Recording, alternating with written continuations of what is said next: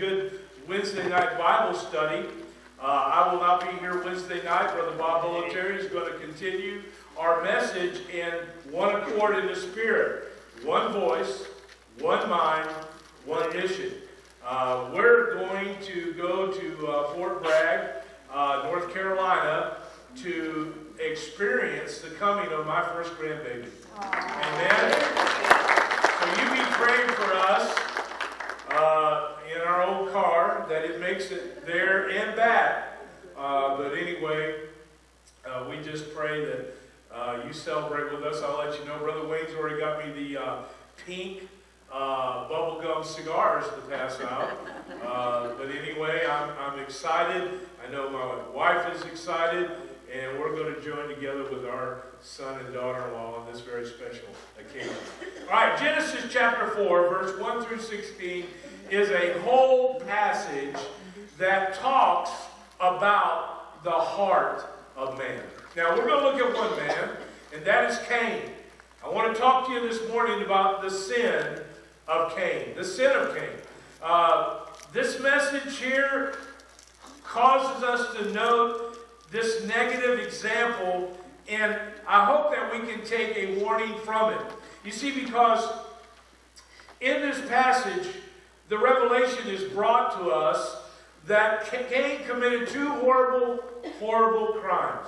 Number one, he tried to change God's worship to suit himself. He tried to change the way God had called people, or in that day just a few, but how God had set the standard for worship. And then secondly, we all know this one for sure, is that he killed his brother Abel. Both of these crimes, that is sin. They were sin, and they were crimes of self. God's way was pushed aside by Cain. And his brother's life was pushed aside. While the end of Cain's sin may have been extreme, his attitude has been seen too often in our world today, this sin of Cain. Church, we need to learn from this sin that Cain committed, lest we repeat it. Let's look now at our passage of Scripture, Genesis chapter 4, begin at verse 1. And Adam knew Eve, his wife, and she conceived and bare Cain, and said, I have gotten a man from the Lord. And she again bare his brother Abel. And Abel was a keeper of sheep, but Cain was a tiller of the ground. Now, there was nothing wrong in these two occupations. I just want you to know. But the heart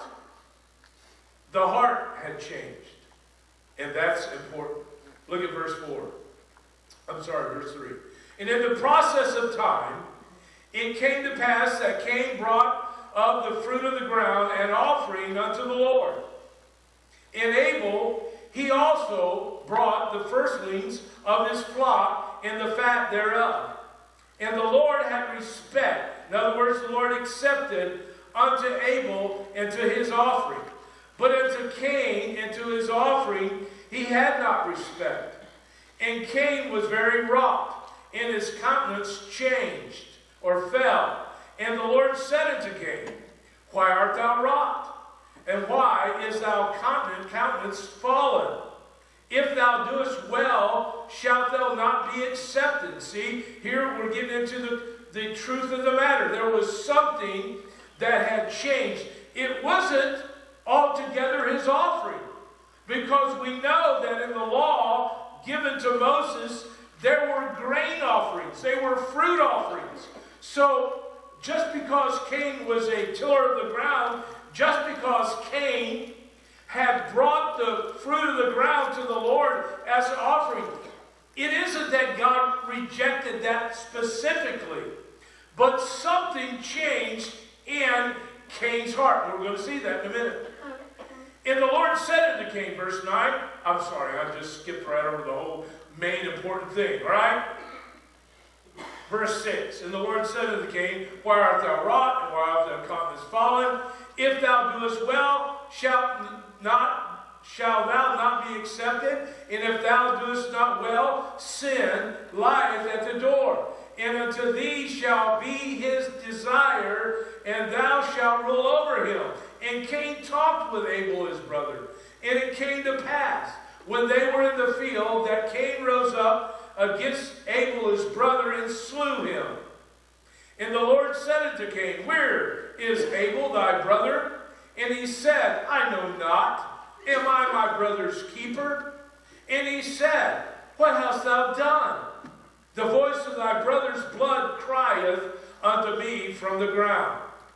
And now art thou cursed from the earth, which hath opened her mouth to receive thy brother's blood from thy hand. Verse 12. Now here's the judgment in the curse. And when thou tillest the ground, it shall not henceforth yield unto thee her strength.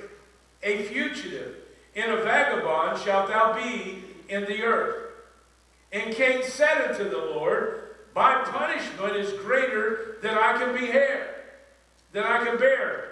Behold, thou hast driven me out of this day from the face of the earth, and from thy face shall I be hid, and I shall be a fugitive and a vagabond in the earth. And it shall come to pass that every one that findeth me shall slay me. Now, even in the midst of judgment, even in the midst of the murder of Abel, his brother, we see grace, folks. That is so amazing. Paul said it. He said, even while we were yet sinners, Christ died for us. In the midst of sin, we see grace. Isn't that beautiful? In the midst of your sin, in the midst of your rejection of God Almighty, whenever you were in that wayward way, there was grace. There was the love of God. Verse 15, And the Lord said unto him, Therefore whosoever slayeth Cain, vengeance shall be taken on him sevenfold.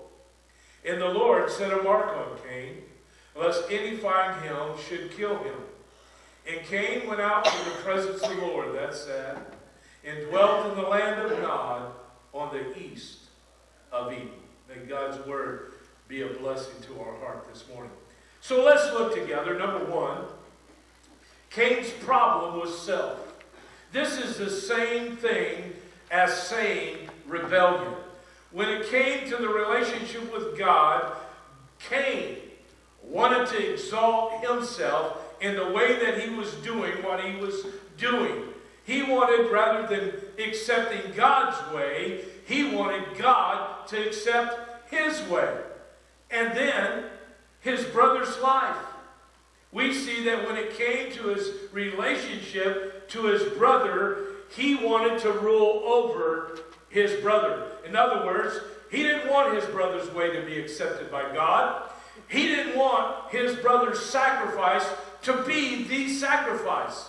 He was a tiller of the ground, so therefore he wanted God to accept his vegetables, his produce, things that he had made with his own hand. Do you see the humanistic way there?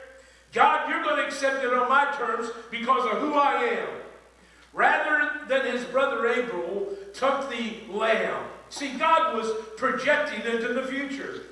God, even at the very beginning, was setting forth to us that without the shedding of blood, there is no remission of sin. Way back then, when Abel gave the sacrifice of the lamb, God was pointing to a time when he would send his son to be the sacrifice for our sins. Let me state this great, obvious, negative lesson from this text. It is a sin, church, to put self before God. Can I say that again? It is a sin to put yourself before God. In other words, you say, well, Pastor, how can I do that? Well, let me tell you how you do it. Anytime that you reject what God's word has said, then you put yourself above God. Anytime God says don't steal and you steal, you are putting yourself above God. When the Bible says don't lie, and you lie, you put yourself above the law of God. You're saying, God, my ways are better than your ways. Matthew chapter 7, verse 21. Here's the word of the Lord Jesus Christ. And they are stunning words, and they are shocking words, and they are tragic words.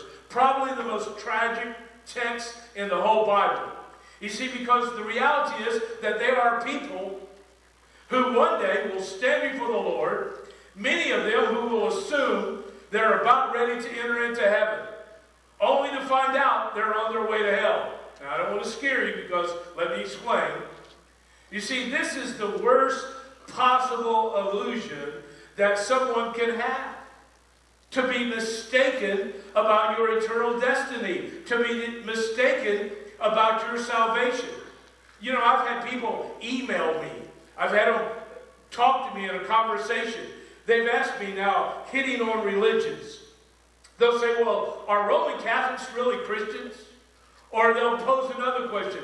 Are Protestants, I just got this in email not too long. Do you think all you Protestants are naturally always Christians? Or are evangelicals necessary Christians?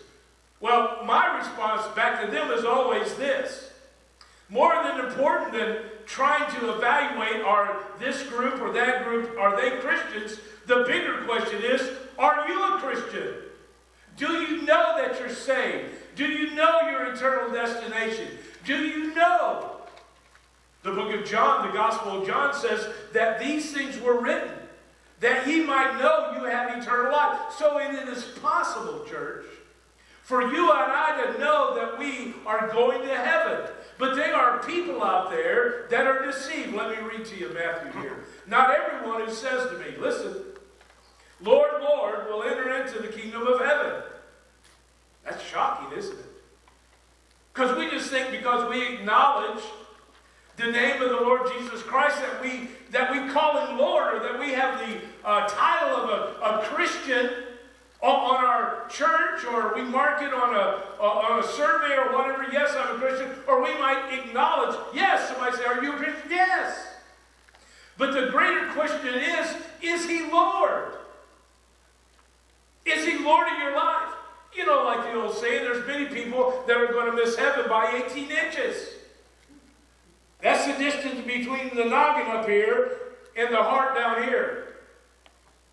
Because you might know Jesus, you might know of Jesus, you might know the plan of salvation, you might know Scripture, you might be a member of a church, you might sing in a choir, you might do all of those religious exercises, but my brother and my sister, let me say to you, if Jesus is not Lord of your heart, if you're not living your life to give glory and honor to God, then you're missing it.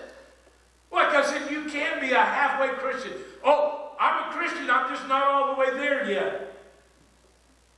Ladies, I use this illustration all the time. Can you be almost pregnant? You know? Somebody say, well, you're going to have a baby. Yeah, I'm almost there.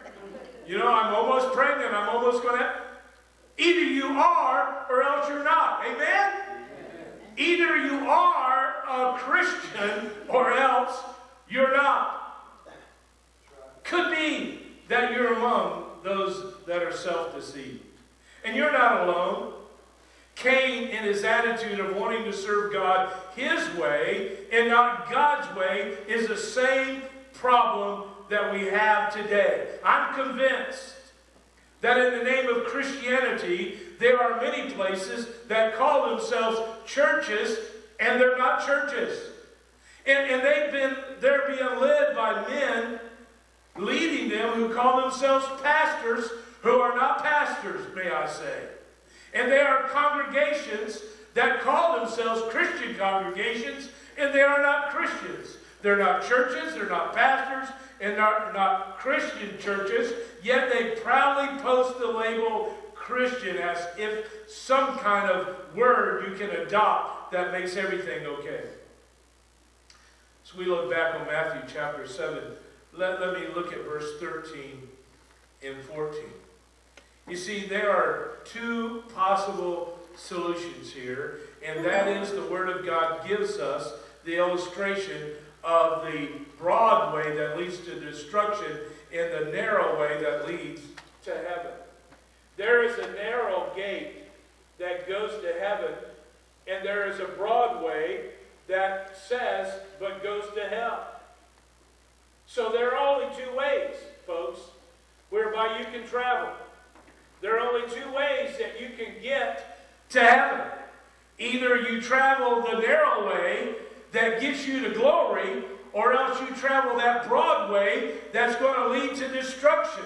So here it beckons the question again, are you a Christian? You can worry about so many things in this world, but the one answer that you have to answer, and that is, are you following the Lord Jesus Christ? Can you hear me in the back there, Brother Kenneth? Yeah, God gave me this built-in speaker box. So I'll just preach it a little bit harder and a little bit louder.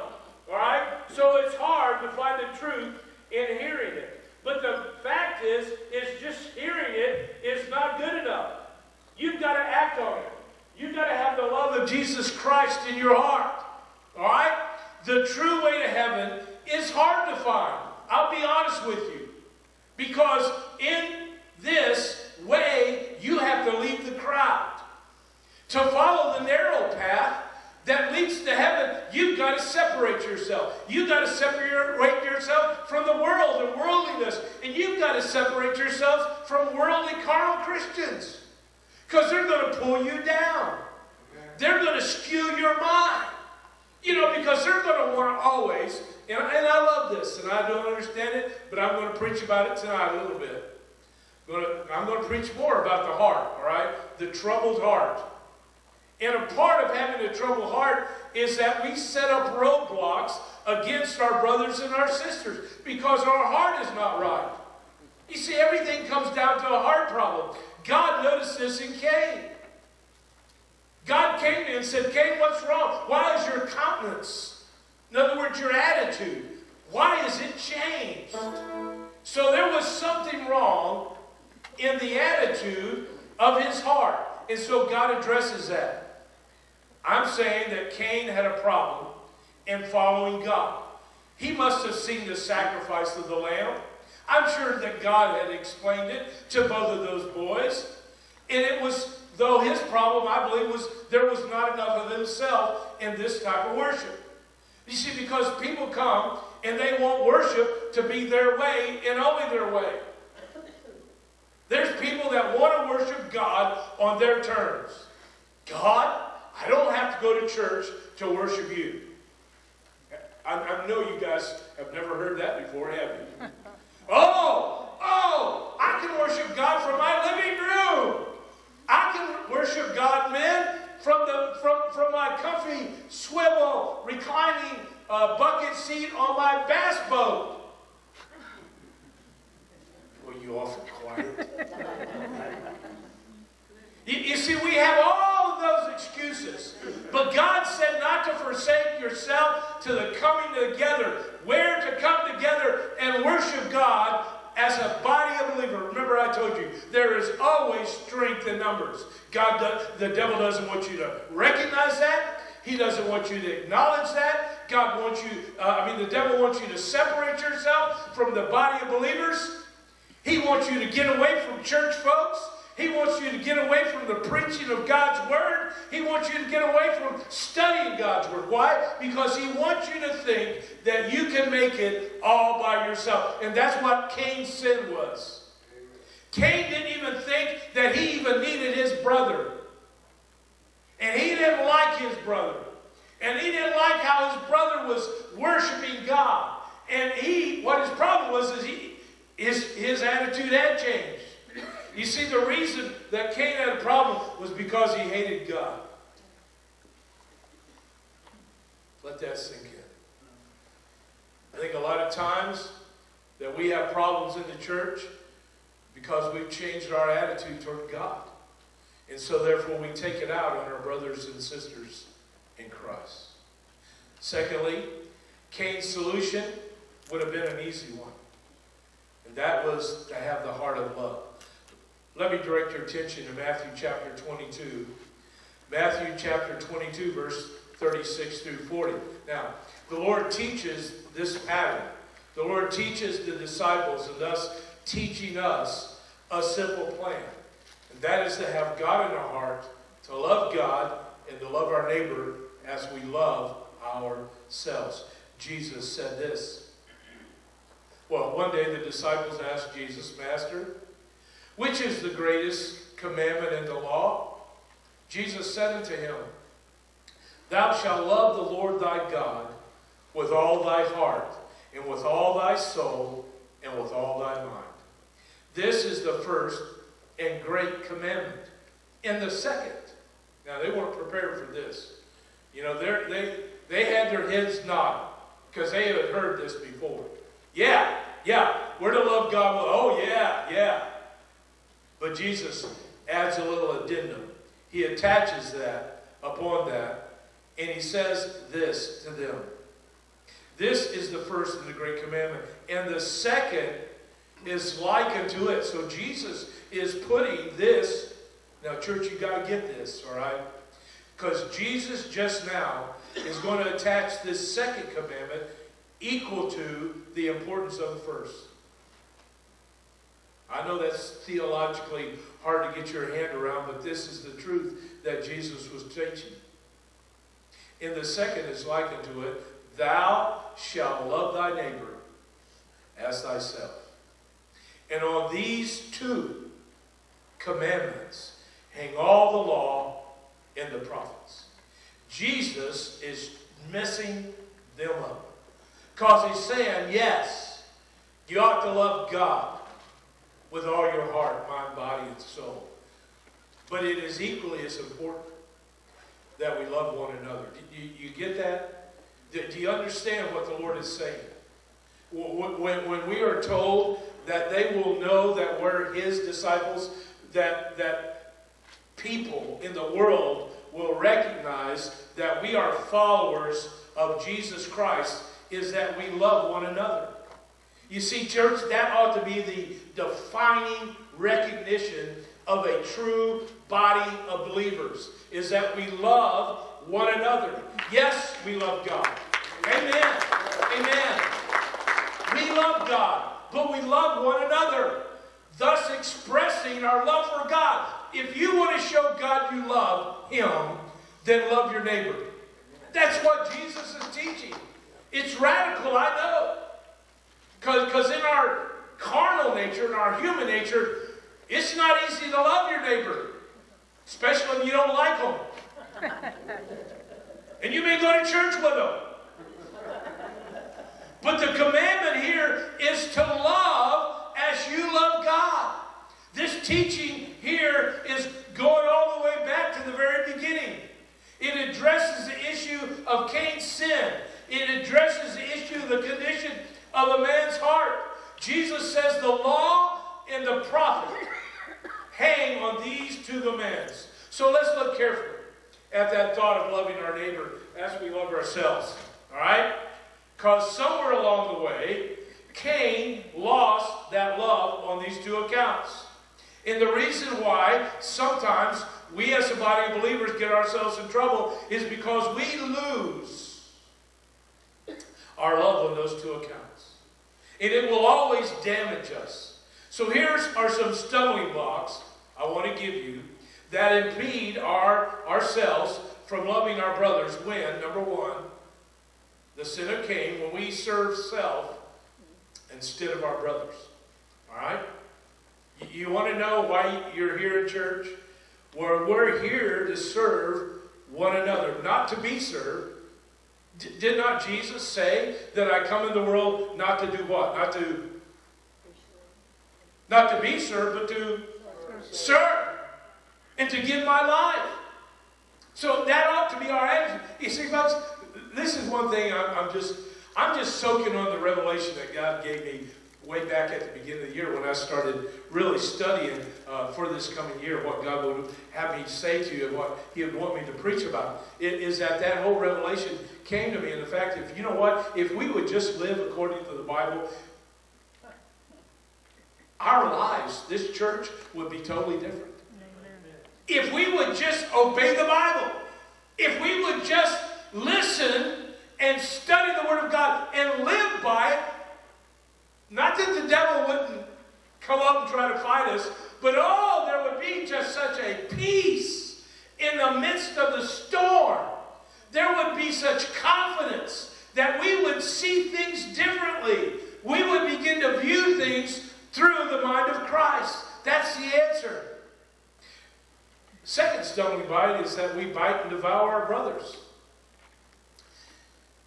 I keep going back to my illustration about the gazelles. How when the lioness would come, usually there's 3 or 4 of them, because the male lions don't hunt, all right? They're just sorry. They just stay back with the pride, and it's the female lions that go out and get supper and bring it home. But that's lions, okay? I go do the grocery shopping, don't I? I go get the grub and I bring it back home, all right? I don't kill it, but I bring it back home. But you see, it would be like those gazelles, and I told you how they stay alive. Because remember, the lions try to separate.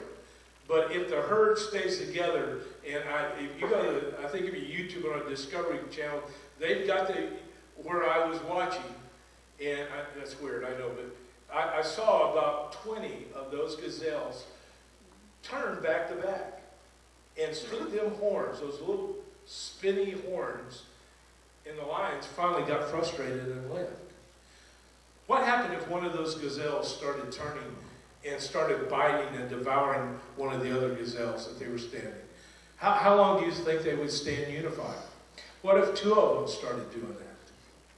All of a sudden, these lions that are waiting for them, that can't get to them as long as they stand together, all of a sudden they start breaking apart and setting apart. Now what happens? The lions become lions, and they attack them, and they eat them, and they're gone. And church, that's what the devil's will for you. That's what the devil's will for Norwich Baptist Church. That's what the devil's will for every congregation that is meeting here this Sunday morning. He wants to have us to devour one another so that way we separate ourselves. We don't defend one another, and we lay our brothers and sisters open, even ourselves, to the attack of the enemy. Oh, boy, we see so much here in Cain. Let me move on. Secondly, we're commanded to love one another. Turn with me to Philippians chapter 2. Philippians chapter 2, verse 1 through 4. Philippians chapter 2, verse 1 through 4. Paul writes this: if there be any consolation in Christ, if any comfort of love, if any fellowship of the Spirit, if any bowels of mercy, fulfill ye my joy, that ye be like-minded, having the same love, being of one accord, of one mind. Let nothing be done through strife or vainglory, that's selfishness, but in lowliness of mind let each esteem others better than themselves. Whoa! You see that? If you want God's grace, if you want His protection, if you want the love of God bounding in you, if you want the blessings of God, I'm not saying every day is going to be sunshine tiptoeing through the tulips. But I'm saying if you want to continue growing and going with the Lord Jesus Christ, growing closer in your relationship with God, then we have to apply the principles. If you want to see Norwich Baptist Church to grow and to survive and be a force to reckon with, to be a mission church, to be a God-saving church, to have this baptistry, not with just one getting baptized, but multitudes of people getting baptized. Why? Because they're genuinely getting saved, and then you have an opportunity to disciple them and then send them out. Amen. Come on. Let nothing be done through strife or vainglory, but in lowliness of mind, let each esteem others better than themselves. Look not every man on his own things, but every man also on the things of others. Now, I'm not talking about being a busybody. I'm talking about if you see your brother or sister over here struggling, if you see them battling, if you see them hurting, then we can't say, well, that's their problem. I have my own. That's not the attitude of Christ. No. Jesus left heaven, didn't have a problem, sinless, in glory. You see, that's the amazing thing. People said, I've said this to you before, I'm older now, I'm repeating myself, but it's good, all right? We look at the cross of Calvary as being the greatest challenge before Jesus Christ. And it was difficult. But as I've told you before, I think the greatest challenge before Jesus Christ was to leave the splendors of glory. To leave the splendors of glory. To come here and to deal with you and I. I wouldn't wish that on no one, would you? No. I wouldn't call anybody down from heaven to come back here just to somehow comfort me in some fashion or way. I wouldn't ask my mom to leave heaven for a moment, even though I've been having some mom moments where I just wanted to talk to her. And young people, let me tell you something. Better talk to your mama while you've got her. You hear me? I wish I could just grab her and hold her one more time. I wish I could just rub her feet one more time. I will one day when I get to heaven. Amen. We sometimes get the spirit of Cain. Now let me give you the last point here. Cain's solution this morning is our solution. Cain's rebellion manifests itself in his worship, as it does for many of us. It might begin with putting recreation before worship. It might begin when we come into these doors with negative attitudes and negative thoughts on our mind. You see, church, when we walk through those doors, we are walking into the sanctuary of a living God. This is the holies of holies. Do you hear me? Our attitudes, our thoughts ought to be upon the Lord Jesus Christ. Our attitudes and thought ought to be to edify and to bless one another through Jesus Christ. So I ask that we think about, before we come through those doors, that if we will come and enter into his gates with thanksgiving in our heart and praise, listen, it will change how you experience church. Amen. If you're coming, you say, I don't get anything out of this, then maybe you're not ready to come in here. Maybe you need an attitude. Your countenance has dropped. Maybe you're carrying some burdens that you ought not to carry. Maybe you're carrying some attitude. Listen, it ought to change. Leave them outside those doors, but come in here with the love of Jesus on your heart. Coming here to love God with all your heart, mind, and soul, and to love your neighbor as you love yourself. Boy, I tell you what, that will change the way you experience church. Loving your neighbor as self will manifest its way in how we treat one another. I'm going to leave you with the golden rule, and then I'm going to ask Jonathan to come now and prepare to get ready.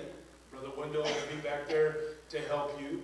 I'm going to ask Brother Dean to come, if you want, to the piano, and he's going to play for us, and we're going to sing a good old song for our hymn of invitation, and that is Amazing Grace.